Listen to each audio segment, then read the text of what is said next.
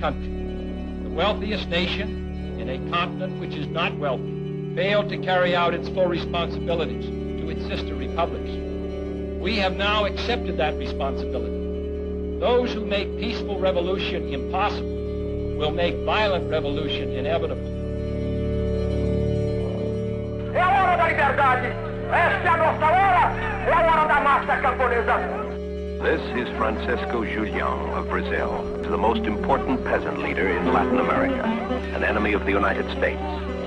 Como é que povo pode ser tão privilegiado dentro de mundo onde tanta gente tem tão pouco?